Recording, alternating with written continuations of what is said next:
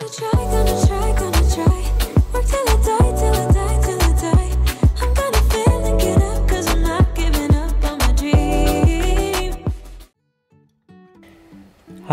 my lovely Frosty fam, it's me, Karen Frost, here at Nail Decadence. We're finally back to editing, so I've got a video for you.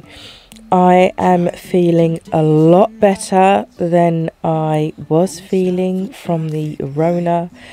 Yes, I did have COVID. I have gone through the testing process and I'm now testing negative, so I'm through the worst of it. It was this is real. COVID is real, trust me, COVID is real.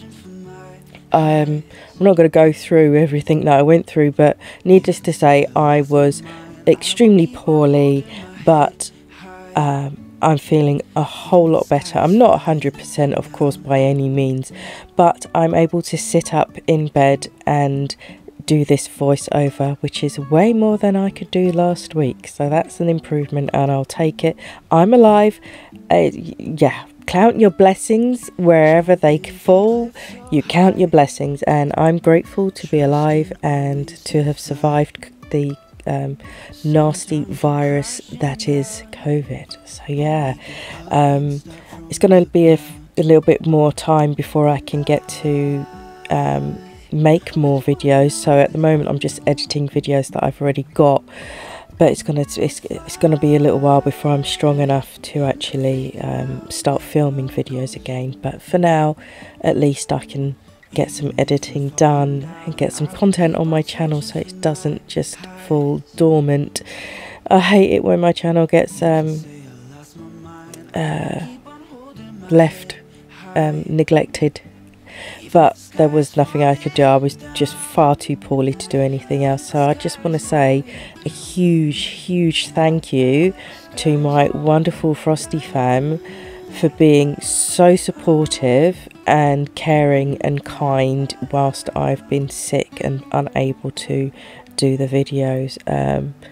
Yeah, you guys are amazing, and I'm so grateful that my Frosty fam is just, you guys are the best subscribers ever, and the way you reacted to me being poorly and hoping me to get better, and just your wishful thinking and prayers and best wishes were just, it kept me going, knowing you guys were all saying we'll still be here when you come back, don't stress, you know, all of that really helped put my mind at ease, because I was worried that I would lose subscribers from not uploading and stuff. And like I said, when you don't upload and you let your channel go dormant, you get out of the algorithm, and then it's harder for you people to see your videos, and you're basically starting from the bottom again. So I'd appreciate it ever so much if you'd watch this video and you know, a couple more of my other videos, maybe, please. Just to get my views back up, because I've lost traction in my channel, unfortunately, but that's the way it goes. Anyway, now that I've got all of that out of the way, you know, housekeeping as it were, got all that out of the way, let's get into what we're doing in this video. So I wanted to do a sexy set of nails. That was my thinking behind this set. I saw this really cute little teddy lingerie outfit thing, and I thought, oh, I wonder if I could do a set of nails to complement that. So I grabbed some lace that you saw in the beginning, that red lace, and some red acrylic powders, and thought, you know what, let's do this. So this is it. This is the design I came up with. So as you can see from that first nail, I've done a very sort of V-shaped nail bed. Please bear with me, I'm still a bit stuffed up, so if you can hear it in my voice, if I sound like I've got a blocked nose, it's because I've got a blocked nose. So yeah, sorry if I sound terrible, but I felt well enough to do this, so I wanted to get this video uploaded. well, edited, voiced over, and then uploaded, of course. But yeah, so anyway, doing a bit of an extended nail bed, a bit of a pointy one, because these nails are stiletto. I wanted the nail bed to reflect that shape, so that's why I've done the extended nail bed a bit pointy. Then I've moved on, and obviously I built the nail up, so I used my cover pink as colour only, and then I added the clear on top to build my structure on that extended nail bed. So anyway, on the middle finger I'm doing a full nail of the cover pink, as you just saw, and on to the index finger I'm going to be doing the red. Now, red, black and white are probably the more, especially the red and black, they are definitely the more difficult colours that you can work with acrylic excuse me, acrylic powder wise. They are very pigmented, they can be very messy if you're not careful with your brush. So I use these to just paint the colour on. I always use my colours for colour only, and then I build my strength with my clear acrylic. That way my colours last a little bit longer, and also I get that strength from my clear, and it gives this gorgeous glass effect over the colours. That's my personal preference. There are some colours that are strength powders that you can build the nail with. I just personally prefer to use my coloured powders just for the colour only, so I'm applying this very thinly just to get the colour coverage opaque and not patchy at all, just nice and full coverage of the colour, but without building any bulk on the nail, because I will be capping it in clear acrylic to then, like I said, get my strength and structure. So as you see, I'm patting and pressing and stroking and making sure that that acrylic, red acrylic, is lying nice and flat and smooth as I can get it with my brush. I'm also using my brush on the sides to taper it in to make sure I'm not bulking out the side walls, to give me less filing. And I'll let that set up, and then I've gone back to the index finger, and this is where I'm going to do the ombre. So I'm going to use the cover pink to ombre over the red. Now, ombreing red and black are the most difficult to ombre because they're such pigmented and dark colours. It can be a tricky ombre to do, but as you'll see, it is doable. You just have to take your time with it. So you see, I just added tiny beads working my ombre, because I'm doing the ombre on a diagonal slant. It's not just a straight ombre. I like to do it on a diagonal slant a lot of the times. It's just more aesthetically pleasing to the eye, and it helps to give the eye the illusion, the nail, the illusion of slimness when you're looking at it. When you do things that are totally horizontal, it can make the nail look wider than it actually is. So when you're doing things on a slant, that's why you often see me do things on a slant. It's just aesthetically, it tricks the eye into thinking that it's slimmer than it really is, kind of thing. It's just it's all about perspectives. So that's why a lot of the time you'll see me do a diagonal slant as opposed to just a horizontal ombre. So yeah, I'll just work this ombre with tiny wet beads of that cover pink. You can see what I'm doing, using the very tip of my brush to blend that ombre in to get it to look as nice as I can. It won't, what's the word I'm looking for? Find your words, Karen. It can look messy first of all, but once you've added your clear over the top, you'll see it kind of just helps meld it all together. Now, if you're concerned that your ombre hasn't quite gone the way you'd like it to, a really cool trick is to use a translucent pink to cap with, because that helps your ombre. It just, there's something about it, even though it doesn't really add a lot of colour, a translucent pink, it there is something about how it helps to smooth the transition of an ombre. That's a really neat trick to do. So if you're concerned, like I said, rather than using clear at this point, you could use a translucent pink over that middle part of your ombre, then carry on capping with clear. Just a, you know, handy little trick for you, little tip for you, just in case you struggled with your ombre. But you'll see, it might look a little bit messy right now, but when I'm finished, you'll see it just looks so much better once it's finished and done. Don't be scared of ombre in reds and blacks. It's doable, but you just need to take your time with it. And it takes a little bit more effort than, say, you know, if you was just doing a baby boomer with white and pink.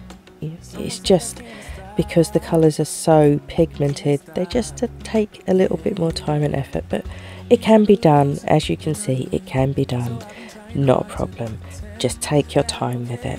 So as you can see, I'm just going to carry on capping this nail, and then I will obviously go back to the other nail and cap that. This is where I'm thinking about my structure, so I want to make sure that the strength is there, so get my apex in that back third. Make sure the tip is as strong as it needs to be, because stilettos, you do want to make, when you've got a pointy nail, there's not much surface of the nail, so you do want to make sure it's thick enough that it's not just going to snap, but you don't want it to be too thick so that it looks majorly bulky. There's a thin line between not enough and too much, so try and stay in between, not going too little or not going too much.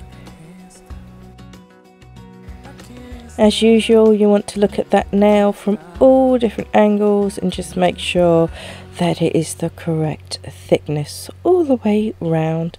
So now I've finished with that index finger, I'll go back to the little finger and then I will cap that nail.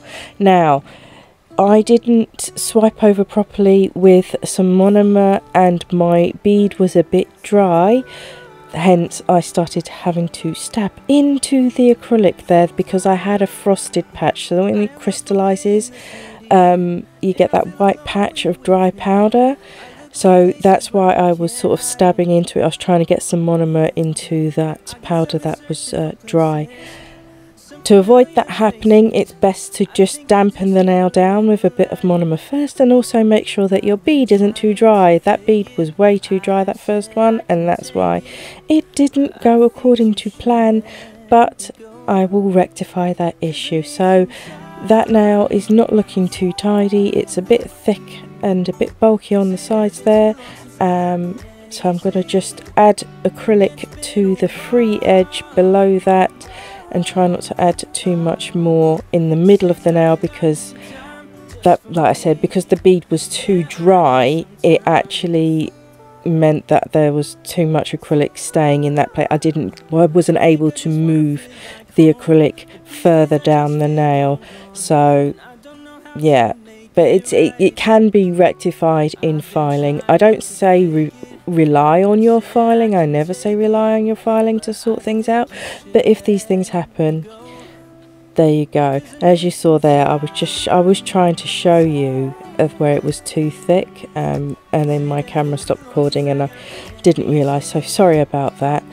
So all I did was finish off that little finger where I was just showing you where it was too thick, and then I've pulled out my dust extractor and now I'm going to file in that smile line.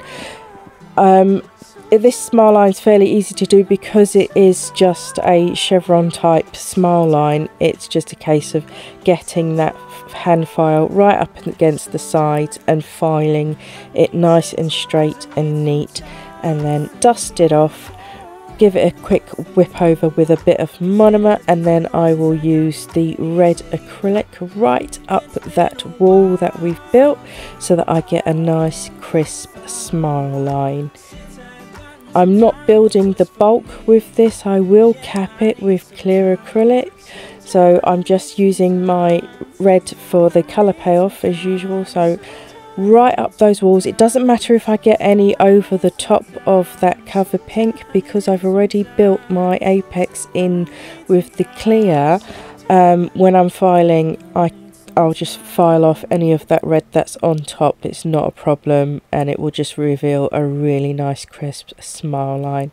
So I'm not adding any bulk, I'm just working that powder with the monomer, of course, that red powder down the nail, get full coverage out of it, swipe those sides, keep it as neat as I can, and then I can add my clear acrylic.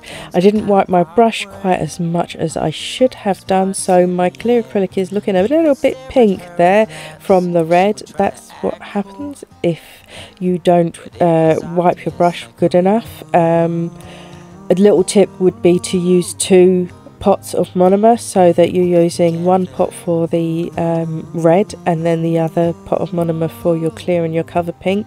If you are concerned about your clear not being as clear as it should be, that's also always a good trick to do, especially when you're using black, and definitely the red as well. If you want to make sure that none of your other colours get contaminated by the red and end up tinged pink, have a separate monomer dish for the red or the black if you're working with black. It just keeps your monomer nice and clean then, because you've not had to use that same monomer with the red as you're using for the clear and the cover pink, if that makes sense. So yeah, two monomer pots is definitely a good little trick if you're concerned about your monomer getting contaminated with a very bright or deep colour that you're using acrylic powder wise. So I'll just cap that red, get that all sorted. Once I've capped that, I'm going back to that index finger, the middle finger, and you will have noticed that I did not cap that middle finger. I just applied the cover pink for colour only, and this is why I didn't cap it, because now it's had a chance to set up. I can use some nail glue and attach the lace. It's a bit of a fiddle and a faff. I should have used something to hold down. Here we go. So a backing form or a plastic baggie is a good little trick to use to hold down the lace whilst your glue is setting up. And it's always good to run the glue along the edges after you've cut it, because it makes it easier to file. The edges can fray, and just having a little bit of glue makes the lace hard, and that enables you to be able to actually file it on the sides. So I'll just add on the glue where I need it and use this backing, nail form backing, to hold it down, and some of it got stuck on, so I'm just going to have to remove that. That's really annoying when some of the paper gets stuck on. It's like, no! So I'll just remove that with some tweezers, and then I've trimmed the sides, and now I'm going to use the clear acrylic to encapsulate that lace.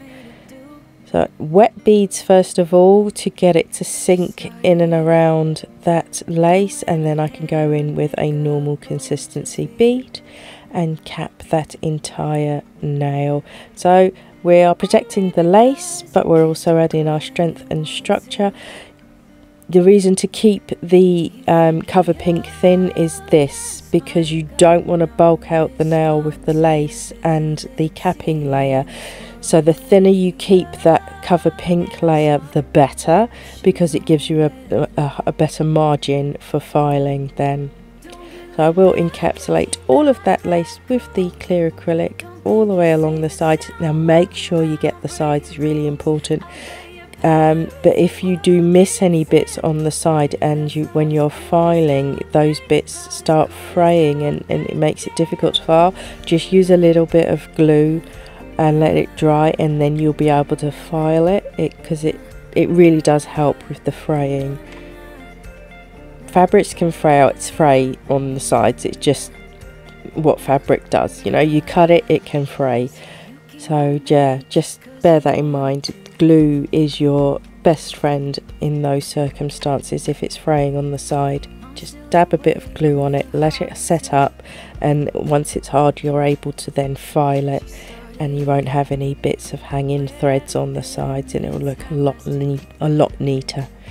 So once I've added my apex and everything in, I will look over the other nails and see how they're getting along. And I noticed that the ring finger was a little bit lower than the other nails, so I'm just adding a little bit of clear acrylic onto that finger. And then as I looked again, I noticed that this finger was also a little bit low in the apex area, so just a tiny bead on that back third there just to build it up. What we're looking for, because what I always encourage you to do is look at all of the nails as a set before you put all your stuff away, because it's nothing worse than after you've filed for you to realize that, you know, you've got some nails thinner than others. So I always encourage you to look at all of the nails when you've finished, make sure that they are all a similar thickness and width, and then put your stuff away, rather than have to get your stuff back out again. I hate getting my stuff back out again. Once I've put it away, I don't want to get it back out. So yeah, look at the nails as a group, not just as individuals. So as you saw there, it's, you know, filing for my Frosty filing freaks.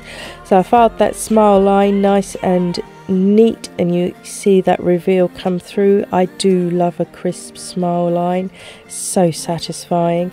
So I'm just going, because I've got my e-file out, I'm just going to use it to rectify some of that mess on the little finger that I made where I added that dry bead, so it was bulked out. So quickest way to get that down is to use the good old e-file. I don't have it on very high at the moment because there's no need to. I'm removing not that much acrylic, so yeah, I'm just using it to help shape the nail, which gives obviously the hand file less filing to do. Use your e-file to your advantage. Don't be scared of it. Use it. It's a very handy tool for a nail tech, and it saves your arms and fingers and everything, so definitely use it. So you'll see it, I'm using it on the under arch to sort that out, make sure that's nice and neat. So any of the acrylic that's rolled underneath that free edge, I can get that with the e-file. I can also do somewhat of a bit of a debulk, just shaping the surface of the nail and tapering in those sides a little bit, which gives again my hand file less of work to do. So yeah, I will just use the e-file where it is needed on each nail. My application wasn't great in this video, but we can sort it with the hand file and an e-file. Thank goodness. Sometimes your application doesn't go right. It's not the end of the world. It can always be fixed. Use your tools to your advantage. So I will just use my e-file wherever it is needed. You'll see I stop and look, but I'm not just looking at the nail that I'm working on, I'm also comparing it to the other nails as well, so that I'm getting the set to be nice and cohesive and uniform, not just individual nails that are all different shapes and sizes. That's really important for a set to be a set, you know. You want them all to be brothers and sisters and cousins, you know. They gotta be in the same family. They don't have to be exactly the same, but you know, similar. So once I've finished debulking and just tapering in those sides a little bit, I will switch my e-file bit to a this is a diamond bit, so it doesn't remove an awful lot of acrylic. It's a very small amount. It's not as harsh as a, you know, standard carbide fine or medium bit, because it's just a diamond bit. So I will use that around the cuticle area to get that nice and flush. You don't want to be removing loads around the cuticle area, because you shouldn't have put loads there in the first place.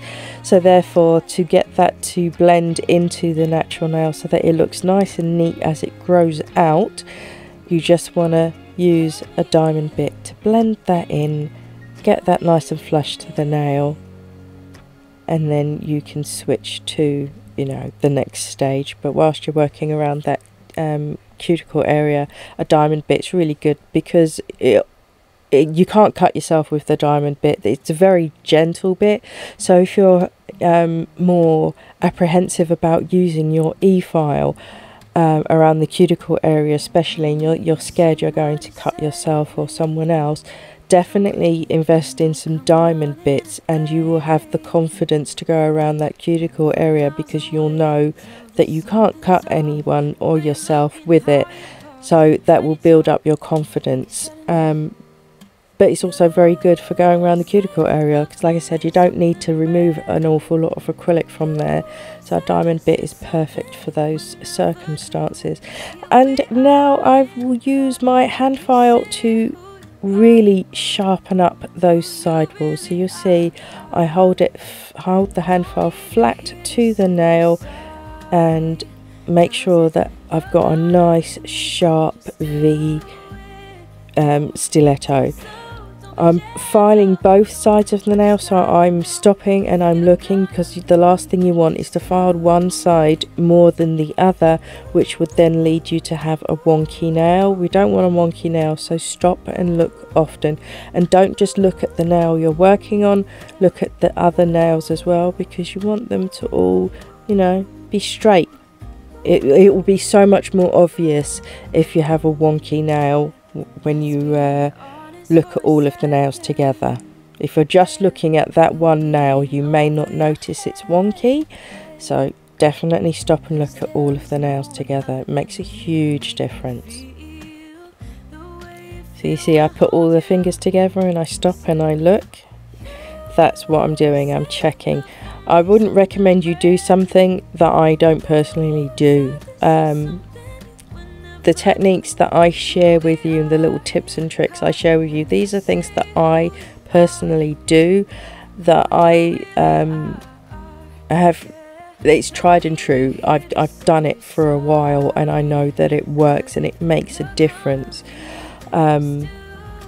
If you were to look back at my more older videos, you'll see the progression. My nails, the standards have gone up, you know, I've upped my game, and it's these little tips and tricks that really do help you to get a more uniform, consistent set of nails. In the beginning, when you're new to nails, it's very difficult, I find, for newbies to get a really cohesive, uniform set of nails, and it's because they focus on the one nail that they're working on at a time.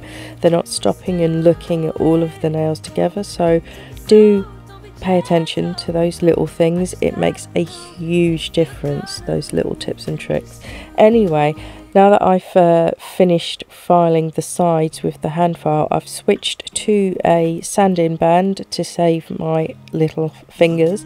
You can do this part with just a hand file, whiz over the surface of the nail, but I can do this, the same job with my e-file, which saves my hand, so that's why I'm using my e-file to do it.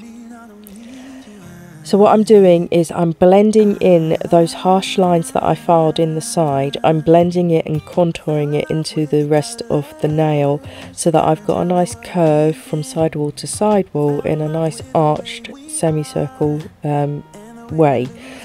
That's the last thing you want to do, is leave those harsh lines on the side, because you're going to have a very blocky, angled nail, and that's not what a nail should look like. A nail should be nice, beautifully contoured and curved.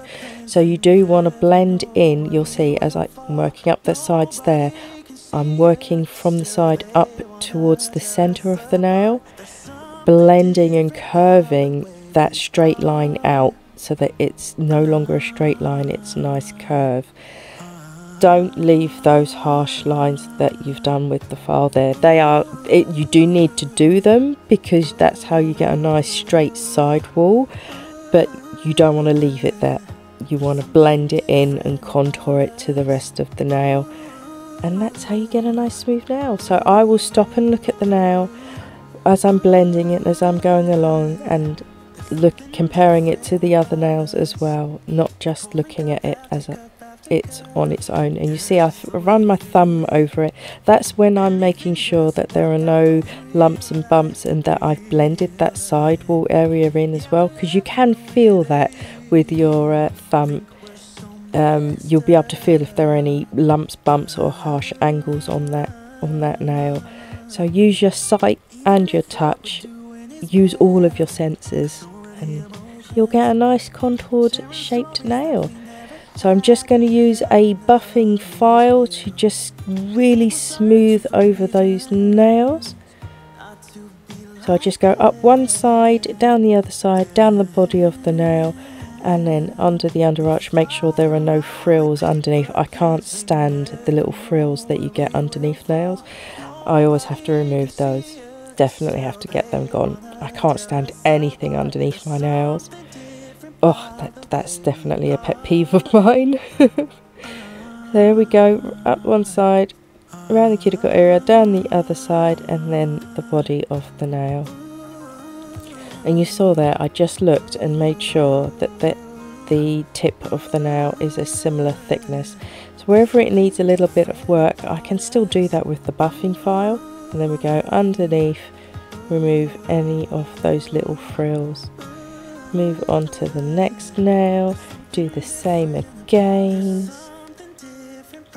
Even though it is just a buffing file, you do need to be careful with it, because you can change the shape of your nail if you're not careful with a buffing file. So pay attention to what you're doing is what I'm saying, because even though it doesn't remove a lot of acrylic, it is still a file that will it can mess up your nail if you're not paying attention to your placement where you're filing. I want to make sure I've got a nice pointy tip, but not too pointy. I mean, you can make them pointy if you want. It's up to you how pointy you want your stilettos to be. I was going for pointy, but not too pointy. Technical terms there. Don't worry about me. Yeah. It's been a while since I've done a voiceover, and I've kind of half forgotten what I'm supposed to say. And I'm fading fast, I must say. Oh, I'll get through it. We'll get through it. It's the first video back, so bear with. So what I've done is I have removed all of the dust, given Handolly a little wash, and now I'm going to use some of the drawing gels from SBD London. These are a pleasure to work with. So the idea behind this design is I'm using it like I'm going to create a corset look. So I'm using the black drawing gel to just draw some dots to represent holes in the fabric, because we're pretending that the red is, you know, fabric and that the cover pink is skin.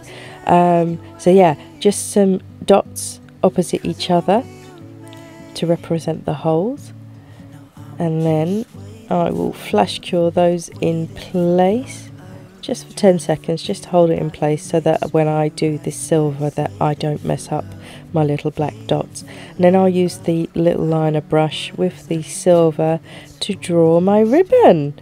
So I'm literally just doing dot to dot in a crisscross pattern, and then it should look a bit like a corset. And that was the idea behind it. Yeah, it's a bit smexy. Like I said, I was inspired by some ladies' lingerie, and yeah, I thought I'd do some smexy nails. So yeah, this is simple design. You know me, I can't draw, so I will keep it simple whenever I do draw. So I will flash cure those in place because I don't want to ruin those lines. They're neat and I want them to stay that way. So now I will do the opposite direction, joining the dot to dot. Just a nice thin line to represent the ribbon. So it looks like it's laced up. Yeah. I think it's a pretty cool design. Let me know what you guys think. I decided to do the bottom bit as well, because when you think about when it's laced up, it does start at the bottom with a horizontal line. So that's why I did that. And then I'm doing a line either side up towards the top to represent where you would tie the bow, but instead of drawing the bow I'm going to use a alloy, so it's a little silver alloy with some crystals in it, and I just think it looks really cute, so that's what I'm going to use rather than drawing the bow itself. Yeah, I'm just gonna stick a bow on, for why not? We like a bit of 3D crystal and embellishment work. So here we go. I'm just going to use some of the jewelry gel on there. Oh, get this on. Now I would recommend using a thicker jewelry gel to put this on with, because this isn't going to be worn by anyone. I didn't pay too much attention to how I attached it, but if you were putting it on somebody that was going to be wearing it, definitely use a thicker gel and give it some really good support so that it doesn't come off. And now it's time to top it off and keep it tough. The best part, look at this lace when I top coat. Oh, isn't that beautiful lace? Anyway, we have reached the end of the video. There is some video footage and some photos at the very end as usual for you guys to take a look at, but right now I'd like to take this opportunity to say thank you ever so much for coming to my channel, watching this video, spending some of your most precious time with me. Thank you ever so much. I appreciate you. If you have not done so already, please go ahead and click that subscribe button. Join the Frosty fam. We'd love to have you. If you've enjoyed this video or it's helped you in any way, shape or form, please go ahead and click that like button for me. It takes but a second to do and I'd really appreciate it. Thank you. And if you feel like it, you are more than welcome to leave me a comment. I'm happy to talk to you. Thank you again everybody for all your support and patience with me whilst I've been poorly. I'm getting there slowly, and you know, within the next couple of weeks hopefully I'll be back to normal. So that's all I've got for this time, peeps. You take care now, and I'll speak to you all again very soon. Bye for now. Waiting for something, and if I close my eyes